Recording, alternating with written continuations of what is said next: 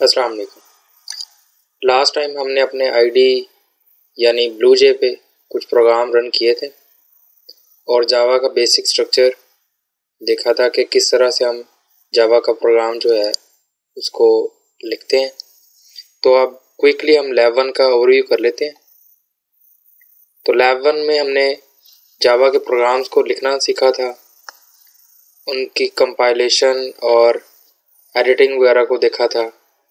जो कुछ जो हमें एरर आए थे उनको हमने देखा था। तो आज डिटेल से हम एरर्स को भी देख लेते हैं और फिर हम लैब 2 के वर्क की तरफ चलते हैं। तो to right your own Java program, तो जावा प्रोग्राम के लिए आपको क्या चीज़ चाहिए? तो लास्ट टाइम मैंने बोला था कि आप ब्लूजे इंस्टॉल करें और ब्लूजे से पहले उसका प्री रिक्विजिट है जेडीके इंस्टॉल करें और उसके बाद ब्लूजे को इंस्टॉल कर लें। तो इस तरह आप इस काबिल हो जाएंगे कि आप जावा का प्रोग्राम लिख सकें।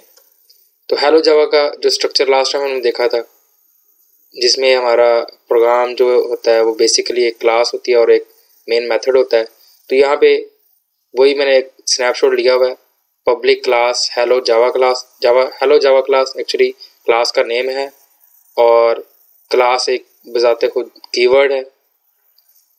और इस तरह एक मेन मेथड इसमें बनाया था और उसमें हमने system.out.println के थ्रू हेलो जावा को प्रिंट किया था। तो मैंने कहा था कि इसको आप ट्राई कीजिएगा खुद से।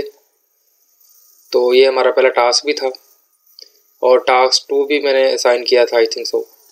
इस तरह अगर हमने अपना एड्रेस प्रिंट करना हो तो क्या करेंगे हम? अगर 3 डिफरेंट लाइन्स पे हमने अपना एड्रेस प्रिंट आउट करना हो तो हम ये सामने मैंने एक छोटा सा प्रोग्राम लिखा हुआ है, इसको भी रन कीजिएगा ताकि आपकी जो बेसिक्स हैं वो फर्दर क्लियर हो जाए। कमेंट्स के बारे में हमने डिस्कस किया था कि 2 तरह के कमेंट्स होते हैं, एक लाइन कमेंट्स हैं, दूसरे ब्लॉक कमेंट्स हैं। लाइन मतलब एक लाइन के लिए, ब्लॉक एक से ज़्यादा लाइन्स के लिए यूज़ किए जाते हैं। तो लाइन कमेंट्स के लिए ये हमने यहाँ पे लिखा भी हुआ, 2 बार फॉरवर्ड स्लैश लगाएं तो एक लाइन का कमेंट आ जाता है। जैसे ये हमने एक वेरिएबल डिक्लेयर किया है int x is equal to 1 + 1 - 2 semicolon और आगे इसको कमेंट कर दिया कि x इज 0, मीन्स कि x का आंसर हमने यहाँ पे वैसे ही दिखा दिया कि x इज इक्वल टू 0। लेकिन ये हमारा जो इंटरप्रेटर है वो इसको नहीं देखेगा, बल्कि वो सिर्फ int x is equal to 1 + 1 - 2 semicolon यहाँ तक कोड एग्जीक्यूट करेगा।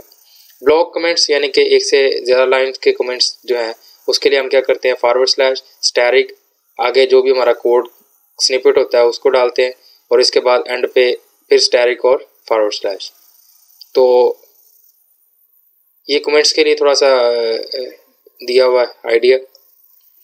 तो बग्स क्या बुलाएं, इसको हम देखते हैं। 3 तरह के आपके जो एरर होते हैं, बग या एरर एक ही बात है। इसमें सिंटैक्स एरर है, रन टाइम एरर है और लॉजिकल एरर है। तो सिंटैक्स में 2 तरह के ही एरर हो सकते हैं, एक सिंटैक्स के थ्रू होता है, सिंटैक्स की वजह से होता है और एक सिमेंटिक की वजह से होता है। Syntax mean legal arrangements of words and punctuations, यानी ग्रामेटिकल रूल्स को जब आप डेविएट करते हैं, यानी कि अगर आपने क्लास का एक कीवर्ड है और उसको आपने उस कीवर्ड की स्पेलिंग गलत लिख दिया तो ये सिंटैक्स एरर होगा। लाइन टर्मिनेटिंग सेमीकोलन नहीं डाला तो फिर भी सिंटैक्स एरर होगा। सिमेंटिक क्या है? सिमेंटिक एक्चुअली हम चेक करते होते हैं कि जब हम प्रोग्राम रन कर लिया, अब हमने लिखा था x इज इक्वल टू 1 + 1 - 2, तो आंसर एक्चुअली 0 आना चाहिए। तो हम देखते हैं कि क्या आंसर हमारा 0 आ रहा है या नहीं आ रहा है। तो मीन्स सिमेंटिक्स मीन्स कि हम देखेंगे कि क्या जो हमने आउटपुट शो करवानी थी क्या वही आ रही है या नहीं आ रही। तो अगर वहाँ पे कोई इशू होगा तो वो सिमेंटिक एरर होगा और सिंटैक्स एरर के बगैर तो प्रोग्राम चलता ही नहीं है। सिंटैक्स एरर के अंदर और फर्दर हमने यहाँ पे लिखा हुआ है कि grammatical mistake in your programme, for instance misspelled keyword easy class. ये क्लास को ना CALSS लिख दिया, हालांकि CLASS इसके करेक्ट स्पेलिंग है। तो मिसिंग पंक्चुएशन में ये आप एंड पे जैसे सेमीकोलन वगैरह डालते हैं। मिसस्पेल्ड और अननोन वेरिएबल, हाँ जी वेरिएबल मीन्स कि जो आप लिख रहे हैं तो मतलब वेरिएबल को मिसस्पेल्ड कर दें। कंपाइलर कैचेस सिंटैक्स एरर, ये ज़ाहिर सी बात है कि पहले ही कंपाइलर कैच कर लेता है, इसके बगैर आप आगे जा नहीं सकते। और यहाँ मैंने लिखा भी है you can't argue with compiler आपकी बात नहीं सुनेगा। कंपाइलर ने अगर कहीं भी ग्रामेटिकल मिस्टेक है तो उसको उसने हाईलाइट करना ही करना। रन टाइम एरर क्या है? No detected by compiler only when executing the code. इसमें एक बहुत जो कह लें कि कॉमन है वो है नल पॉइंटर एक्सेप्शन, और इस तरह के और भी कई एरर होते हैं। ये एरर तब आते हैं जैसे सपोज अभी तो हमारे पास बहुत ज़्यादा स्पेस है कि हम अपने प्रोग्राम वगैरह लिख सकते हैं, उनको स्टोर करवा सकते हैं, लेकिन अगर हम in terms of Windows XP की बात करें, जब हमारी हार्ड ड्राइव भी 20 GB की या 10 GB की थी या 40 GB की थी, तब अगर बड़े बड़े प्रोग्राम लिखते तो बाज़ औक़ात ऐसे होता था कि इतनी मेमोरी नहीं होती थी हमारे पास अवेलेबल, तो प्रोग्राम एग्जीक्यूशन के बाद एरर शो कर देता था कि कह लें जी कोई मेमोरी का कोई भी किसी तरह का इस तरह का एरर शो कर देता था। तो अब ये एरर आमतौर पे बहुत ही कम हो चुके हैं, लेकिन अभी भी कई एरर आ जाते हैं। अरे का इंडेक्स आप जब डिफाइन कर रहे होते हैं, आपने एलिमेंट्स 5 डिफाइन किए हैं, लेकिन उसमें एलिमेंट्स के अंदर आप 5 की बजाय 10 एलिमेंट्स ऐड कर दें तो वो अरे index out of bound exception या इस तरह के एरर आ जाते होते हैं। तो लॉजिक एरर क्या है? ज़ाहिर सी बात है जी, अब आपने प्रोग्राम तो सही लिखा है लेकिन उसकी लॉजिक ही गलत है। स्ट्रक्चर ठीक था, आपका सिंटैक्स ठीक था, लेकिन लॉजिक गलत है। जैसे आपने किसी चीज़ को 0 से डिवाइड कर दिया, ये जैसे ये यहाँ पे एक एग्जांपल लिखी है कि आप लिखना तो चाहते थे कि 1 + 1 और आपने लिख दिया 1 - 1। तो टेस्ट योर कोड, ये एक सजेशन है कि आप हमेशा अपने कोड को टेस्ट करें प्रॉपरली। तो जो मैं क्लास में भी लास्ट सेमेस्टर में मैंने एक बात की थी कि आपने जब प्रोग्रामिंग करनी है तो अपना जो आपका दिमाग है उसकी तमाम जितने भी उसके रोशनदान हैं, खिड़कियां हैं, लाइटें वगैरह हैं, वो सारी ऑन करके बैठना है ताकि आपको फोकस सारा प्रोग्राम के ऊपर हो। तो अभी हमने डिस्कस किया है कि एरर किस टाइप के आ सकते हैं। सिंटैक्स एरर हो सकता है, सिंटैक्स के अंदर हमने कहा था सिमेंटिक एरर भी हो सकता है, और इसके बाद हमने रन टाइम एरर की बात की और एंड वे लॉजिक एरर की बात की। तो इन चीज़ों को आपने प्रॉपरली देखना है, ऐसे ही प्रोग्राम नहीं कर देना कि बाद में जब आप दोबारा साल बाद खोलें तो उसमें हज़ारों एक्सेप्शंस शो हो रही हों। ठीक है जी। तो learn to read and understand error message. हाँ जी, जो आपको एरर मैसेजेस आएंगे उसको आपने ट्राई करना है कि ये किस तरह के एरर हैं। सपोज एक एरर आता है अरे index out of bound exception या कोई नल पॉइंटर एक्सेप्शन, तो आप इसको कॉपी करें और गूगल पे पेस्ट कर दें और देखें कि इसका मतलब क्या होता है, ताकि नेक्स्ट टाइम अगर आपको एरर आए तो आप इसको आसानी से टैकल कर लें। तो पैनिक नहीं होना जी। जितना आपको जितना ज़्यादा एरर्स आएंगे उतना ज़्यादा आप कह लें कि अच्छा प्रोग्रामर बन सकते हैं, क्योंकि जब तक आप एरर्स को हैंडल नहीं करेंगे तब तक आपको समझ नहीं आएगी कि फ्यूचर में अगर इस तरह का सिनेरियो आ जाए तो क्या करना होगा। तो ये एक कोटेशन भी लिखी हुई है, इसको भी आप पढ़ लीजिएगा। अब हम असल अपने काम की तरफ आते हैं जो कि लैब 2 है। इसमें भी हम जावा की बेसिक्स को स्टडी करेंगे। इसमें हम नेमिंग थिंग्स यानी कि जावा के अंदर नेमिंग कन्वेंशंस किस तरह की हैं उनको हम हाईलाइट करेंगे, उनके ऊपर डिस्कशन करेंगे, और मैं आपको जो अपनी एक्सपर्ट एडवाइजेस हैं, लाइक मैं किस तरह के वेरिएबल्स के नेम लिखना पसंद करता हूँ, तो इन चीज़ों को मैं बताऊँगा। लास्ट टाइम हमने कैमल केस नोटेशन की बात की थी PHP के अंदर, तो उसी को हम मतलब जावा के अंदर कैसे यूज़ कर सकते हैं वो देखेंगे। इसके अलावा वेरिएबल डिक्लेरेशन कैसे होती हैं, डेटा टाइप्स कौन कौन सी हैं, और उसमें उन डेटा टाइप्स में किस तरह की मेमोरी होती है, मीन्स के कौन सी डेटा टाइप कितनी मेमोरी लेती है। ऑपरेटर्स के बारे में हम डिस्कस करेंगे। ये ऑपरेटर वाला जो है ये भी बड़ा एक इम्पॉर्टेंट टॉपिक है। तो नेमिंग थिंग्स के अंदर हम देख लेते हैं कि नेमिंग थिंग्स में क्या है कि जावा naming convention is a rule to follow as you decide what to name your identifiers such as class, package, variable, constant, methods etcetera, but it is not force to follow. हाँ जी, ये कोई ज़रूरी नहीं है कि इनको फॉलो किया जाए, लेकिन एक अच्छा प्रोग्रामर वही होता है जो एक प्रॉपर कन्वेंशन को फॉलो करता है। ठीक है जी। तो क्योंकि ये ज़रूरी नहीं है कि इनको ही फॉलो किया जाए, यानी कि ये आप लोगों को बाउंड नहीं किया जा रहा कि आप इन्हीं को फॉलो करें। इसी वजह से इसको कन्वेंशन नोट रूल भी कहते हैं, कन्वेंशन नोट रूल भी कहा जाता है। These conventions are suggested by several Java communities such as sun microsystem and Netscape. तो ये रेकमेंड करते हैं सन माइक्रोसिस्टम वाले के इन कन्वेंशन को फॉलो करें। तो how do we store temporary data in programme ये हमारा एक क्वेश्चन बनता है। To do this we need to identify the type of the data we will be using and then declare a memory location in which to hold the data. इनको आगे हम जाके देखेंगे कि वेरिएबल्स के अंदर डेटा कैसे स्टोर होता है। We ask the Java interpreter when executing to supply a memory location in RAM to hold the data simply by giving a data name. This is known as symbolic addressing. Symbolic addressing की आगे एक example भी आएगी, उसे आपको समझ आ जाएगी। तो अभी हम क्लास को कैसे नाम दिया जाता है इसको देख लेते हैं। It should start with the upper case letter. ठीक है जी, ये जरूरी नहीं है कि अपर केस से ही स्टार्ट करें, लेकिन बाय कन्वेंशन हम कहते हैं जी इसको हम अपर क्लास से ही हमें चाहिए कि हम इसको अपर क्लास से ही डिनोट करें। It should be a noun such as color, button, system, thread, etc. Use appropriate word instead of acronyms. हाँ जी, आपने ना एक प्रॉपर क्लास का नेम देना जिससे आप जिसको स्टडी कर रहे हैं तो आपको पता चल जाएगी ये क्लास किसकी है। लाइक यहाँ पे मैंने लिखा पब्लिक क्लास एम्प्लॉय क्लास है। इससे शो हो रहा है कि यहाँ पे एम्प्लॉयज के रेलेवेंट कोई डेटा होगा, कोई डेटा मेंबर्स होंगे, कोई मेंबर फंक्शंस होंगे, कुछ सारे के सारे एम्प्लॉय की क्लास से ही बिलोंग कर रहे होंगे। तो अभी हम इसको एक बना लेते हैं अपना जावा का प्रोग्राम जिसके ऊपर क्लास का ये जो कॉन्सेप्ट है नेमिंग कन्वेंशन इसको फॉलो करते हैं। तो मैंने ये लैब 2 के नाम से एक प्रोजेक्ट बनाया है, इसमें हम नई क्लास बनाते हैं और उस क्लास का नाम भी रख देते हैं लैब 2। अब एक बात आपने नोट करनी है, अगर आपने 2 वर्ड्स को साथ मिलाना है तो वाइट स्पेस नहीं देनी, मीन कि एम्प्टी स्पेस ना आनी चाहिए।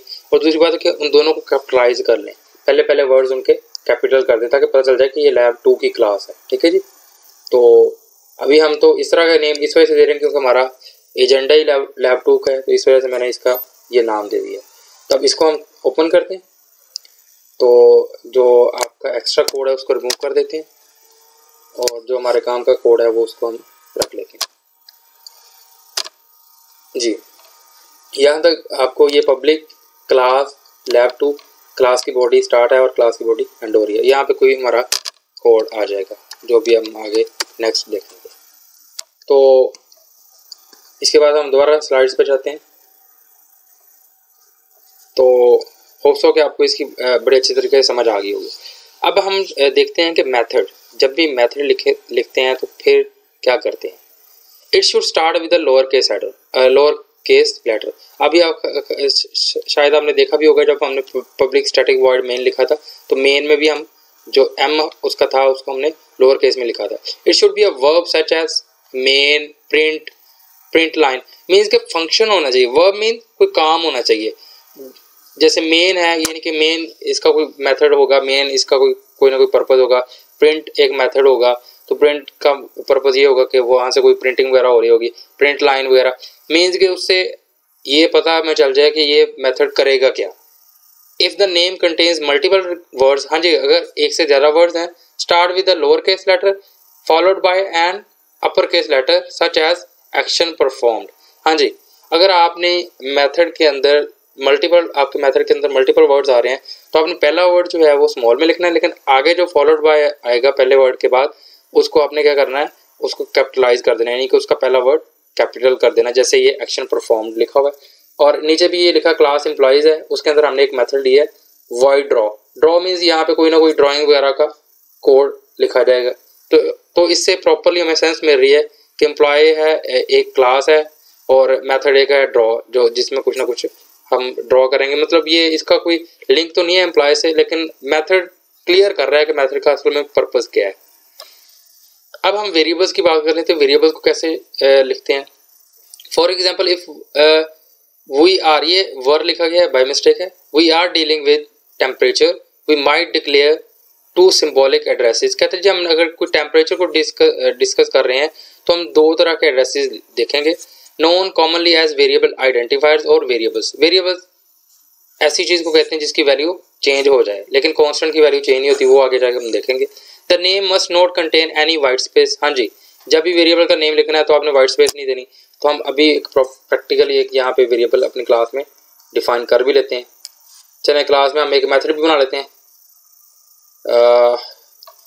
पब्लिक स्टैटिक वॉइड मेन वाले बना देते हैं ताकि उसके अंदर हम आगे उसकी बॉडी के अंदर कुछ ना कुछ डिफाइन कर दें। पब्लिक स्टैटिक वॉइड मेन और इसमें स्ट्रिंग, और इस तरह भी आप लिख सकते हैं आर्ग्यूमेंट्स। अगर आपने ऐसे नहीं लिखना तो आप ऐसे स्ट्रिंग लिख दें ARGS और इसके बाद ऐसे लिख दें। तो ये आप पे डिपेंड करता है कि आप किस तरह से लिखना चाहते हैं। तो यहाँ पे हम क्या करते हैं, हम कुछ डिफाइन करते हैं, वेरिएबल्स वगैरह डिक्लेयर करते हैं।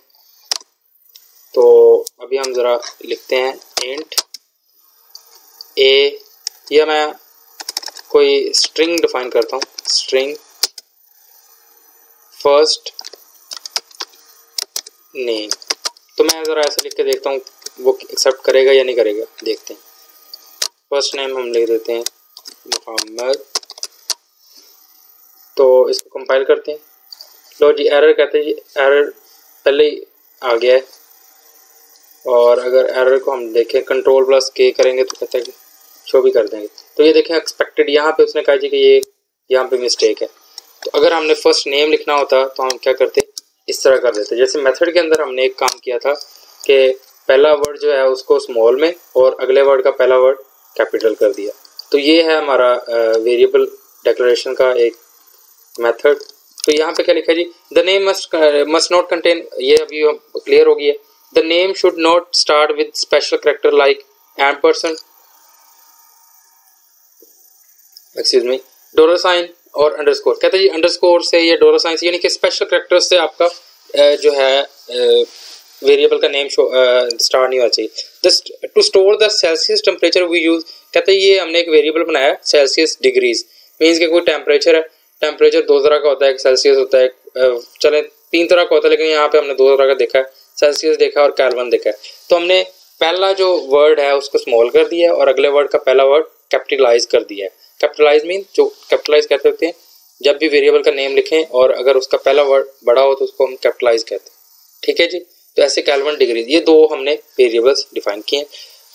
Why not capital C and K for our variables identifier as Celsius degree, कहते हैं जी कि हम ऐसा क्यों नहीं लिखते, सेल्सियस डिग्रीज ऐसे क्यों नहीं लिखा। तो इसकी वजह ये है कि ये क्लासेज नहीं है। क्लासेज में ऐसा कर सकते हैं, क्लास का नेम लिखते हुए, वेरिएबल में ऐसी एक अच्छी प्रैक्टिस नहीं है। हम लिख सकते हैं, हमें कोई बाउंड नहीं कर सकता, लेकिन फिर मैं वही बात करूंगा कि जो कन्वेंशंस हैं अगर हम उनको फॉलो करेंगे तो एक अच्छा आपका कोड होगा।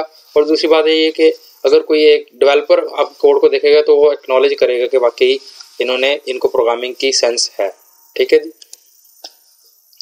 तो अब सेंस ऑफ सेंस से कोड नहीं करना, जाके कोड करना है। तो declare the data type and variable identifier, जैसे अभी हमने एक डिक्लेयर किया है इंट सेल्सियस डिग्री, फिर int kelvin degree. It means the data is integer whole number such as 1 2 3। Integer का मतलब होता है 1 2 3 4 5, और जावा के अंदर इंटीजर जो है ना ये 0 से स्टार्ट होता है, हालांकि होल नंबर जो होता है वो 0 में स्टार्ट होता है। होल की अगर बात करें, और अगर हम मैथमेटिक्स के अंदर देखें होल नंबर जो है 0 से स्टार्ट होता है और इंटीजर 1 से स्टार्ट होता है, लेकिन जावा के अंदर इंटीजर 0 से स्टार्ट होता है। तो ये आज तक मुझे भी इसकी लॉजिक समझ नहीं आई, लेकिन ये कह लें कि मेरी ऑब्जर्वेशन है तो उसमें ये ऐसा है। तो आगे क्या कहता है जी, जैसे ये देखें अभी इसने int Celsius degree is equal to 0, int kelvin degree is equal to 32। तो ये उसने कुछ आगे डेक्लेरेशन और इनिशियलाइजेशन भी कर दिया, उसको वेरिएबल्स को कोई वैल्यू भी, इनिशियल वैल्यू भी दे दिया। It is good practice to initialise data when possible, कहते हैं जी कि इनिशियलाइज कर दें। ठीक है, इसका अगर आपको पॉसिबल, जब भी पॉसिबल हो तो इसको इनिशियलाइज कर दें। However number types are default initialise to 0 इन जावा। हाँ जी, अगर आप इंटीजर वैल्यू अगर इनिशियलाइज नहीं कर रहे, सिर्फ डिक्लेयर ही कर रहे हैं, तो फिर भी बाय डिफॉल्ट उसको जो वैल्यू साइन होगी वो 0 होगी। This is not true for most languages. हाँ जी, कई और लैंग्वेजेस के अंदर ऐसा नहीं है। String default initialisation is to null. String जब भी अगर हम डिक्लेयर कर दें, ठीक है जी, मैं यहाँ पे आपको प्रैक्टिकली एक स्ट्रिंग डिक्लेयर कर देता हूँ, तो उसको बाय डिफॉल्ट जो वैल्यू मिलती है वो नल मिलती है, क्योंकि वो स्ट्रिंग है। तो अगर हम इसी को स्ट्रिंग को फर्स्ट नेम को ऐसे ही लिख देते हैं, सिर्फ ऐसे, तो इट मीन्स कि इसको एक बाय डिफॉल्ट वैल्यू क्या मिल गई है, नल। तो अगर नल को हम ऐसे लिख भी वैसे तो सकते हैं, अगर आपने इसको इनिशियलाइज करवाना हो तो नल से इनिशियलाइज करवा दें। तो ये नल का कीवर्ड, तो ये खुद ही आपका कंपाइलर जो है वो समझ जाएगा कि अभी कोई वैल्यू पास नहीं की गई। अच्छा जी, नेमिंग थिंग्स वेरिएबल्स के अंदर थोड़ा सा और हम आगे पढ़ लेते हैं। Always choose a name that says the data represents. हाँ जी, कि जो डेटा आप आगे वेरिएबल को साइन कर रहे हैं, वेरिएबल के नेम से पता चल जाए कि ये कौन सा डेटा। जैसे मेरा फर्स्ट नेम है तो इट मीन्स कि आगे मैं फर्स्ट नेम कोई नेम वगैरह लिखूंगा। We choose Celsius degree to suggest the type temperature that was being used. The identifier must start with a letter. हाँ जी, जो आइडेंटिफायर है या आपका जो वेरिएबल है ये लेटर से स्टार्ट होना चाहिए, lower case letter A to Z for a variable. ठीक है, it can contain any number of letters A to Z and A to Z। ये A to Z small, A to Z large और digit 0 से 9 तक digit भी आप इसमें star क्या कह सकते हैं कि वेरिएबल के साथ यूज कर सकते हैं। ठीक है जी, तो आगे क्या कहते हैं जी, it can contain N underscore और a dollar sign but it is not good practice. हाँ जी, सो डोंट यूज दिस। ये आगे मैंने जब लिखा था यहाँ से कोई मिस्टेक हुई है, लेकिन ये नीचे शायद दोबारा भी वही लिखा गया। हाँ, सो डोंट यूज इधर। ये दोनों काम ना करें कि डॉलर साइन से या अंडरस्कोर से वेरिएबल का नेम इससे स्टार्ट ना करें। हाँ, पीएचपी के अंदर ये ऐसा होता था, लेकिन पीएचपी का सिंटैक्स इससे बहुत ज़्यादा डिफरेंट है। ये सिंटैक्स आपका जो जावा का है ये C++ से बहुत ज़्यादा कह लें कि मैच करता है। It must not have any spaces. हाँ जी, बात पहले भी हमने कर ली थी। इट मस्ट नॉट हैव, ये मैंने मस्ट नॉट को बड़ा करके क्यों लिखा है, ताकि आपकी आंखें जो है ना इसको पढ़ते वक्त खुल जाएं ज़रा, और जब आप प्रोग्रामिंग करें तो आपके दिमाग में ये चीज़ बैठ जाए। It must not be the same as an existing word such as main. हाँ जी, ऐसा नहीं है कि कीवर्ड को आप लिख दें int 4 is equal to 10, FOR लिख दिया। फॉर लूप जो है वो एक्चुअली 4 जो है कीवर्ड है, या मेन एक कीवर्ड है। कीवर्ड को आपने कभी भी as a variable name use नहीं करना। It must not begin with a capital letter. Classes only का मतलब ये है कि क्लास तो कर सकते हैं, लेकिन ये कैपिटल लेटर से हम वेरिएबल का नेम नहीं करेंगे। कर भी सकते हैं, लेकिन मैं बार बार क्यों कह रहा हूँ, कन्वेंशन को फॉलो करें ताकि आपका जो कोड है वो एक ऐसा लगे कि प्रोफेशनल डेवलपर ने ये कोड किया है, और जिसने कोड किया उसको पता भी है कि जावा को यूज कैसे किया जाता है। The naming convention in Java uses identifiers which are combined words with the second word starting with a capital. Use of underscore is discouraged. हाँ जी, अंडरस्कोर इज डिस्करेज का मतलब है कि अंडरस्कोर हम लगा सकते हैं, लेकिन अंडरस्कोर को ज़्यादातर जो कह लें कि कन्वेंशन है वो इसको डिस्करेज करती हैं। So we use Celsius degree not Celsius underscore degree. Bad practice for Java के अंदर ये बैड प्रैक्टिस है। ठीक है जी, तो अभी हमने एग्जांपल्स में अगर हमने कुछ ये डेटा टाइप्स के साथ वेरिएबल्स को डिक्लेयर किया है, जैसे इंट आई है और फ्लोट स्केल है, बूलियन करेक्ट है, बूलियन के अंदर ये एक वैलिड है, तो आप एक डेटा टाइप के साथ मल्टीपल वेरिएबल्स को डिक्लेयर कर सकते हैं, जैसे हम C++ में करते थे इंट एक्स वाई जी आगे semicolon, int x comma Y coma ji semicolon, double diamond coma your money, ये दो वेरिएबल साइन हुए हैं जिनकी जो प्राइस टाइप के लग रहे हैं, ये कोई इस तरह की चीज़ है। फिर आगे करेक्टर सिग्नेचर, और सिग्नेचर के अंदर हमने एक करेक्टर पास किया एक्स। लॉन्ग स्टार्ट वैल्यू, हाँ जी, ये लॉन्ग क्यों यूज़ करते हैं, ये इस पे ना थर्ड आपको एक टास्क दिया जाएगा, तो उसमें ज़रा आपने देखना है कि लॉन्ग कीवर्ड लगा के भी देखना है और इंटीजर से भी देखना है तो क्या फ़र्क आता है।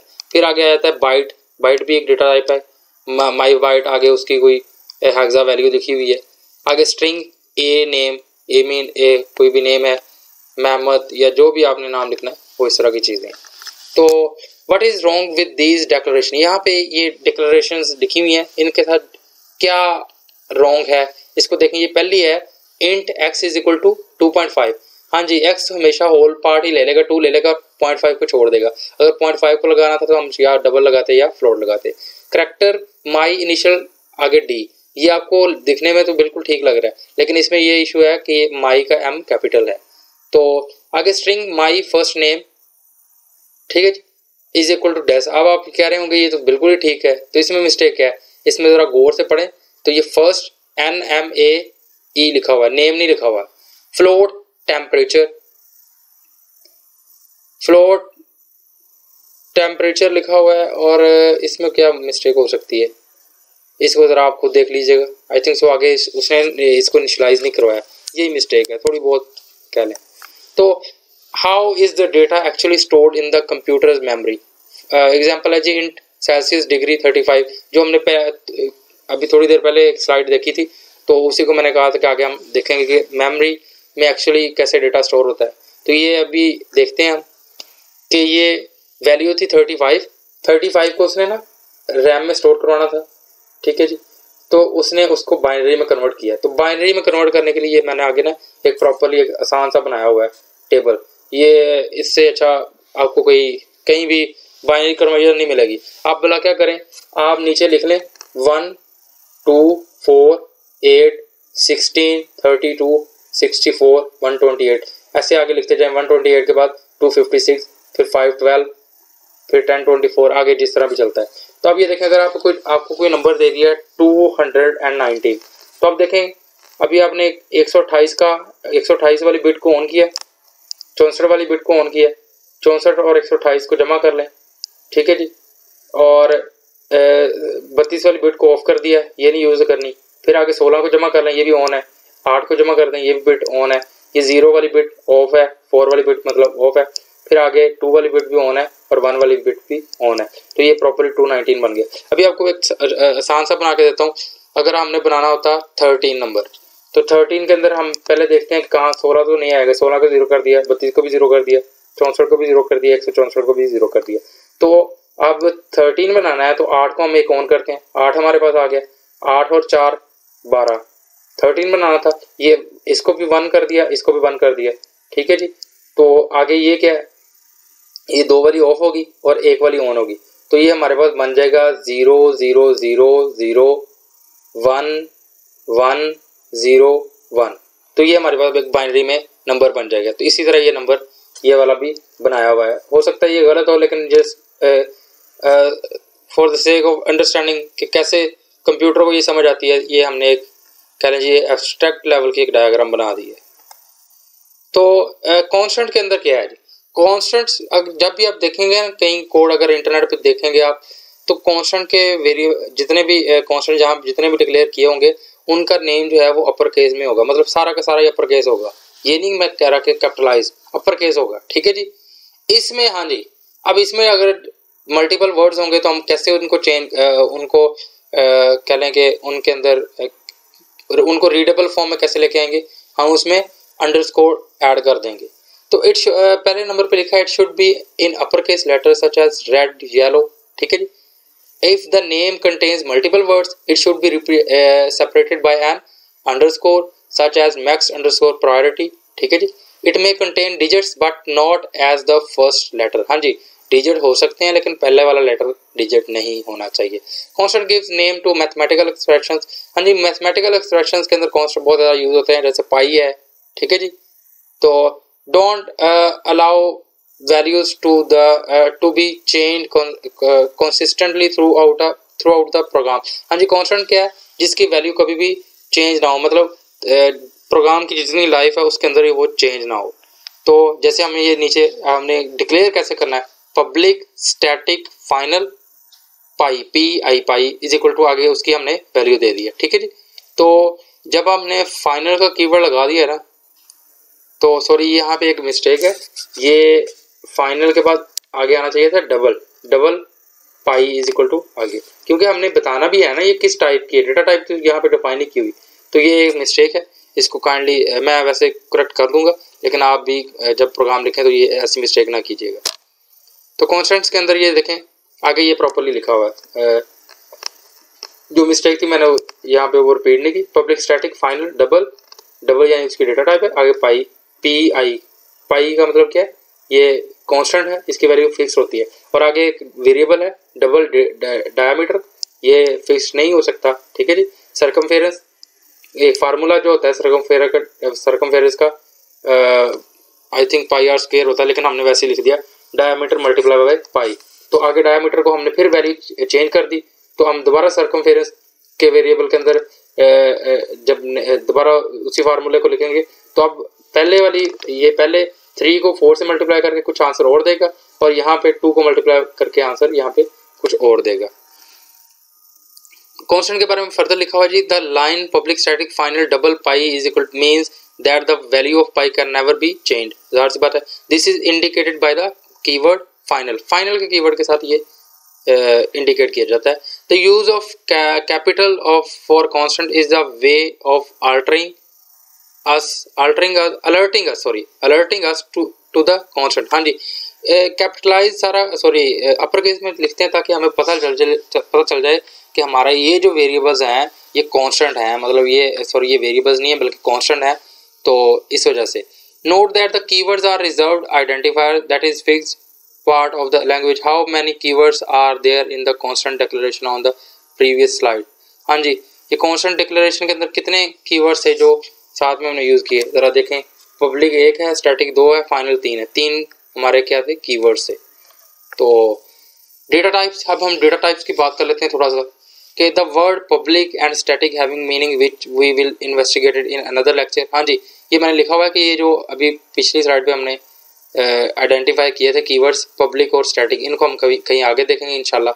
Double is the default data type for decimal numbers. हाँ जी, डेसिमल नंबर यानी कि पॉइंटिंग वैल्यूज जो होती हैं, अशारिया वाली वैल्यू, उसके साथ हम क्या लगाते हैं, डबल लगाते हैं या हम फ्लोट लगाते हैं। The sign equal, the equal sign is an assignment. आगे हम असाइनमेंट में और कंपैरिजन में फर्क भी देखेंगे। This means that the left hand side takes the value of the right hand side, so pi becomes 3.14159। Every time we use pi in a formula 3.14159 is used। जहाँ भी हम पाई यूज करेंगे उसका मतलब ये होगा, ये जो हमारा कांस्टेंट वैल्यू, जो कांस्टेंट की वैल्यू थी, ये यूज होगी। ठीक है जी। आगे standard primitive data types are, ये हमने प्रिमिटिव और नॉन प्रिमिटिव। नॉन प्रिमिटिव में आपकी दूसरी डेटा टाइप्स आ जाएंगी जो आपने भी रिसेंटली मेरे को डेटा स्ट्रक्चर में पढ़ी होंगी, लाइक स्टैक है और इस तरह की चीज़ें। तो अभी पहले नंबर पे है जी बाइट। ठीक है जी, बाइट में कितनी वैल्यूज, बाइट में कितने बिट्स होते हैं, 8 बिट्स होते हैं और इनकी रेंज है -128 से लेकर +127 तक। अगर करैक्टर है, करैक्टर में 16 बिट यानी कि 2 बाइट कैले होता है और इसमें यूनिकोड करैक्टर सेट आपके यूज होते हैं जो A से लेकर Z तक, वट एवर है, इस तरह की चीज़ें। शॉर्ट क्या है, 16 बिट्स यानी कि 2 बाइट्स। शॉर्ट के अंदर मेमोरी कितनी होगी, 2 बाइट्स, इसके आगे लेंथ भी लिखी हुई है। और इंट के अंदर 4 बाइट्स यानी कि 32 बिट्स। तो ये चीज़ें जो है ना आप उंगलियों पे याद कर लें। शॉर्ट के अंदर 2 बाइट्स, इंट के अंदर 4 बाइट्स, करैक्टर के अंदर भी 2 बाइट्स। ठीक है जी। लॉन्ग के अंदर 64 बिट यानी कि 8 बाइट्स। ठीक है जी। फ्लोट के अंदर 4 बाइट्स और डबल के अंदर भी 8 बाइट्स। ठीक है जी। बूलियन में सिर्फ ट्रू और फॉल्स ही है। तो आगे ये मैंने थोड़ा सा लिख दिया कि ये जो लॉन्ग होता है ये थोड़ा सा बिग इंटीजर है एज कम्पेयर टू इंटीजर। तो इन चीज़ों को आप स्टडी कर लीजिएगा। यहाँ पे एक टास्क आएगी आगे, मैं आपको बताता हूँ, बल्कि यहीं पे लिखी हुई है। Try and remember 6 of the primitive data types, now remember 3 of their data ranges. हाँ जी, 6 आपने प्रिमिटिव डेटा टाइप याद करनी है और 3 की डेटा रेंजेस को भी ट्राई करना है कि वो आपको याद हो जाए, रिमेंबर हो जाए। टास्क 3 अब आपके आ रही है, मैं इसके साथ ही अपलोड कर दूंगा ड्राइव पे। There are exercises in the zip folder. ठीक है जी। ये वैसे लिखा ऐसा ही होता है लेकिन मैं वैसे ही उसको अनजिप करके आपको प्रैक्टिकली PDF फाइल भेज देता होता हूँ। तो PDF फाइल पे क्वेश्चंस होते हैं, उनको आप क्या करें, अटेम्प्ट किया करें। The technical assistant should view your work before you leave. हाँ जी, इस जितना भी आपका काम है इसको प्रॉपरली देखें और मुझे बताइएगा, कोई अगर उसमें मिस्टेक हो तो मैं आपको गाइड कर दूँगा। आगे एक चीज़ हमारी रह गई थी, camel case in Java naming conventions. हाँ जी, कैमल केस का मतलब क्या होता है, तो यहाँ पे जावा follows camel case syntax for naming the class, interface, methods and variables. Interface के बारे में परेशानी में आगे इंशाल्लाह बताऊंगा। If the name is combined with 2 words, the second word will start with upper case letter always such as action performed. वही बात जो लास्ट टाइम हमने मेथड को डिक्लेयर करते हुए कही थी कि पहला वर्ड जो है वो स्मॉल में होगा और उससे जो अगला वर्ड होगा उसका पहला कह लें कि करैक्टर जो होगा वो अपर केस में आएगा। फर्स्ट नेम, जैसे ये स्ट्रिंग का नेम हमने देखा था, एक्शन इवेंट, एक्शन लिसनर, ये ना actually on click listener, on action event, ये इसके साथ ऑन भी लगता होता है, तो ये भी कोई मिस्टेक है, लेकिन जो पहले वाले दो लिखे हुए हैं बिल्कुल ठीक लिखे हुए हैं, उस लिहाज से आपने कैमल केस नोटेशंस को देखना है। ठीक है जी। वेरिएबल्स को डिक्लेयर कैसे करते हैं इन जावा, similar to in Java variables are similar to those in other programming languages, variable declaration। ठीक है जी। ये इस लाइन को भी, इसका भी, इसमें सिंटैक्स काफ़ी ज़रा गड़बड़ हुआ हुआ, इसको मैं देख लूँगा, देख के ठीक कर दूंगा। Simply give the type of the variable followed by it's name and a semicolon. हाँ जी, जब भी अपने वेरिएबल को डिक्लेयर करना है तो आप पहले डेटा टाइप लिखेंगे, फिर वेरिएबल का नेम, और एंड पे लाइन टर्मिनेटिंग के लिए सेमीकोलन। ठीक है जी। तो using equal sign and plus sign, हाँ जी, वही जो हमने लास्ट टाइम बोला था कि नहीं सॉरी, अभी असाइनमेंट की बात करें, जब हम कंपैरिजन की बात करेंगे फिर आपको बताऊंगा। तो इक्वल साइन में का मतलब क्या होता है और प्लस साइन का मतलब क्या होगा उसको देखते हैं। इन Java the equal sign is used as the assignment operator. The variable on the left, ये पहले भी बात हम कर चुके हैं कि लेफ्ट साइड पे जो वैल्यू होगी वो साइन हो जाएगी राइट साइड पे। तो इन आंसर इज इक्वल 2 + 2, तो ये 2 + 2 का मतलब क्या है, ये एज अ कह लें कि एक ऑपरेटर है जो दो वैल्यूज को प्लस कर देगा। ठीक है, अर्थमेटिक ऑपरेटर है, तो आंसर हमें क्या मिल जाएगा 4। तो इन Java the plus sign can be use to donate, donate नहीं कह रहा, डिनोट एडिशन एज अबव। ठीक है, और कंकैटिनेशन, हाँ जी, या तो ये एडिशन करेगा या कंकैटिनेशन करेगा। कंकैटिनेशन नीचे लिखा हुआ है, using plus 2 string can be कंकैटिनेटेड। हाँ जी, दो स्ट्रिंग्स को अगर आपने कंकैटिनेट करना हो तो जैसे ये लिखा है system dot out dot print line, अगर 2 + 2 इज इक्वल 2 + 2 आगे प्लस साइन और आंसर, तो इट मीन्स के 2 + 2 ऐसे प्रिंट होगा और उसमें आगे जो आंसर की वैल्यू है वो भी प्रिंट हो जाएगी। तो हमने दो चीज़ों को आपस में जोड़ लिया है with the help of plus operator. इसे इस यहाँ पे प्लस ऑपरेटर वर्क कर रहा है एज कंकैटिनेशन ऑपरेटर, राइट। तो आगे एडिशन वर्सेस कंकैटिनेशन, ये जैसे system dot out dot print line, तो ये पहले में 2 आगे +2, इसका मतलब ये कंकैटिनेशन हो रही है। नीचे में ये कंकैटिनेशन नहीं हो रही, बल्कि ये दो वैल्यूज प्लस हो रही हैं, और नीचे वाले में एक जगह पे दो वैल्यू प्लस भी हो रही है, साथ में कंकैटिनेट हो रहा है 2 भी। तो हाँ जी, ये ऑपरेटर मैंने लिखे हुए हैं इनकी प्रेसिडेंट्स के हिसाब से कि पहले सबसे पहले कौन सा ऑपरेटर आता है, फिर आगे क्या, आगे कौन सा आएगा, आगे कौन सा आएगा, और सो ऑन। तो पहले ब्रेसेस को जावा देखता है। जावा के अंदर जब भी प्रोग्राम लिखेंगे आप, कोई भी मैथमेटिकल एक्सप्रेशन लिखेंगे तो उसमें सबसे पहले वो ब्रेसेस को देखेगा, फिर मल्टीप्लिकेशन के साइन को देखेगा, फिर डिवाइड को, फिर मॉडुलस ऑपरेटर को, फिर आपका प्लस आएगा और फिर माइनस। तो जैसे अभी ये नीचे एक वैल्यू लिखी हुई है 10 + 8 × 5 / 2 - 8, तो इसका आंसर जो है 28 आएगा, 37 नहीं आएगा। तो इसको आप प्रैक्टिकली करके देखिएगा, तो 37 क्यों नहीं आता, इसको भी ज़रा सोचिएगा, तो इंशाल्लाह आपको प्रॉपरली समझ आ जाएगी। Uses of brackets, what is the result of, ये कहते हैं x = 2 + 14 - 7 × 3, तो 14 में से 7 के 7 रह गए, 7 को 3 से मल्टीप्लाई किया, 21 आ गए, और 21 में 2 जमा किए तो 23 बनता है। तो ये पूछा है इज इट 27 और 23। 27 कैसे कह रहा था, 27 आई थिंक किसी न किसी तरीके से 27 भी बन रहा होगा, तो इसको भी देख लीजिएगा। बहरहाल इसका आंसर 23 आएगा। ठीक है जी। तो अगर हम मॉडुलस ऑपरेटर यूज़ करते हैं तो उसमें क्या होता है, उसमें एक्चुअली वो क्या करेगा, हमें जो जिस नंबर पे वो डिवाइड हो रहा है ना वो आंसर दे देगा। जैसे होल पार्ट, जैसे अभी 2.5 इसका आंसर आता है, लेकिन उसने इंटीजर था तुम्हारा तो उसने 2 आंसर दे दिया। तो मॉडुलस सॉरी ये डिवाइड था। डिवाइड में हम क्या करेंगे, डिवाइड में जो हमारा आंसर जिस नंबर से डिवाइड हुआ है ना, तो जैसे आप 2 को 5 तक पढ़ें तो 2 × 2 4 आता है। ठीक है जी। 2 × 3 5 आता है, 5 बड़ा है, तो 2 × 2, तो जो 2 आंसर आया ना आपका वो लिखा जाएगा, जो आपका रिमाइंडर है ना वो नहीं लिखा जाएगा। रिमाइंडर आपका काउंट होता है मॉडुलस ऑपरेटर में। ये मेरे से मैं उलट पड़ गया था। मॉडुलस ये देखें 5 mod 2, तो इसमें क्या होगा, जो रिमाइंडर बचेगा वो हमें आपका जो आईडी है वो रिटर्न कर देगा। इक्वालिटी, इक्वालिटी का मतलब क्या होता है, is the left hand side equal to right hand side. तो इज इक्वल, जब हम कंपेयर करेंगे पहले वाली साइड को दूसरी के साथ तो हम डबल इक्वल साइन लगाएंगे। Note we can not use this for string. हाँ जी, स्ट्रिंग के लिए ये यूज नहीं होगा। स्ट्रिंग के लिए ना कुछ मेथड होते हैं, इज इक्वल या इस तरह के कुछ मेथड्स होंगे। ये एक्चुअली आपकी सिर्फ प्रिमिटिव डेटा टाइप्स है ना, जो आपका इंट है, फ्लोट है, डबल है, इन चीज़ों को हम या लॉन्ग है, इनको हम कंपेयर कर सकते हैं, लेकिन स्ट्रिंग को इसके साथ कंपेयर नहीं कर सकते डबल इक्वल साइन से, यानी कि कंपैरिजन ऑपरेटर से। तो आगे क्या कहते हैं, it is only for primitive data types, for string we need the equals method. ठीक है जी, तो ये इक्वल्स मेथड है, इज इक्वल नहीं, इक्वल मेथड है। जैसे des डॉट इक्वल्स जिम, हाँ जी, ये दो स्ट्रिंग्स हैं, इनको हमने कंपेयर करना हो तो ये इसके लिए हम क्या करेंगे, इक्वल मेथड, इक्वल का एक मेथड लगाएंगे। ये बिल्ट इन मेथड है। बिल्ट इन मेथड आपके जावा के अंदर कौन कौन से हैं, स्क्वायर रूट का, SQRT, इस तरह के मैथमेटिक्स के काफ़ी ज़्यादा जो है ना बिल्ट इन मेथड्स आपको मिल जाएंगे, जो बड़े हेल्पफुल होते हैं।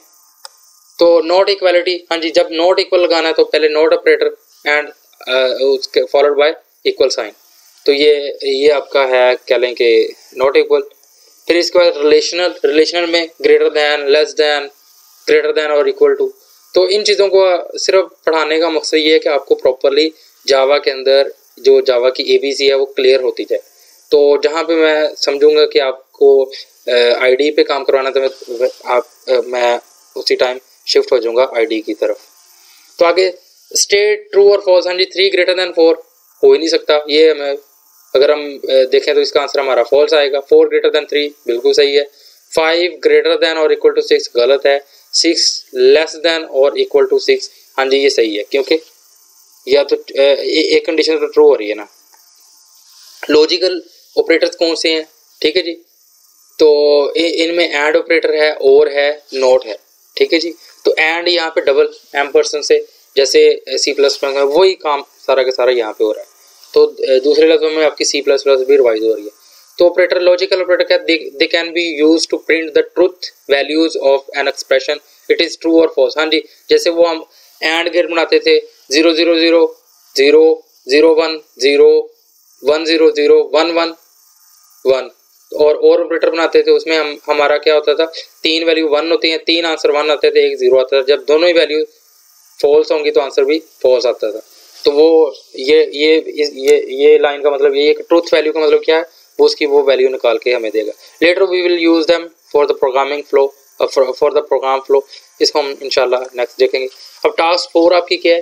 टास्क 4 में कहते हैं जी कि अच्छा, टास्क 4 में भी वही टास्क पुराने वाली लिखी हुई है। चलें, ट्राई एंड रिमेंबर 10 ऑपरेटर्स को आपने रिमेंबर करना है। Please attempt all these the technical, अच्छा जी, ये वही जो लैब प्रैक्टिस 3 वाला है वही लिखा हुआ है, तो ये मेरे से बाय मिस्टेक डुप्लीकेट हो गया। आगे कहते हैं मोर ऑपरेटर्स। मोर ऑपरेटर्स में इंक्रीमेंटल ऑपरेटर क्या होता है। इंक्रीमेंटल ऑपरेटर यानी कि जो इंक्रीमेंट करते हैं, जैसे हम लूप लगाते होते हैं 4i is equal to 0, i less than equal to 10, i plus plus. तो इंक्रीमेंट अगर पहले प्लस प्लस लगा दें, उसका मतलब क्या होता है, increment first then use new value, ठीक है जी। और अगर पोस्ट में इंक्रीमेंट हो तो i प्लस प्लस, उसमें क्या होगा, यूज ओल्ड वैल्यू, फिर पहले वाली ओल्ड वैल्यू यूज करेगा, फिर आगे इंक्रीमेंट करेगा। अगर प्लस प्लस 1 का मतलब क्या है, पहले एक का इंक्रीमेंट करेगा, फिर वैल्यू को अगली वैल्यू को देखेगा। लेकिन ओल्ड में क्या होगा, पहले वाली वैल्यू ऐसे रहने देगा, फिर वैल्यू देन आगे उसमें इंक्रीमेंट करेगा।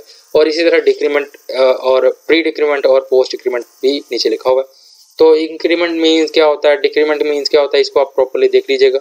और बल्कि इसके ऊपर मैंने ये प्रोग्राम भी लिख दिए, इनको ना आप ज़रा रन करके देखिएगा, इतना काम। तो ये है हमारा लैब 2 तक का काम, ठीक है जी। तो इंशाल्लाह इसके बाद हम लैब 3 का वर्क देखेंगे, लैब 4 का वर्क देखेंगे।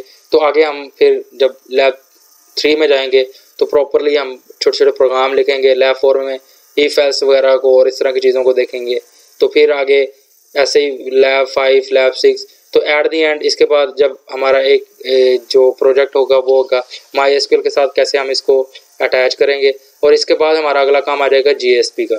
GSP क्या है, जावा सर्वर पेजेस। तो आज किसी क्लास में किसी स्टूडेंट ने मेरे से कोई क्वेश्चन भी पूछा था, J2EE क्या होता है।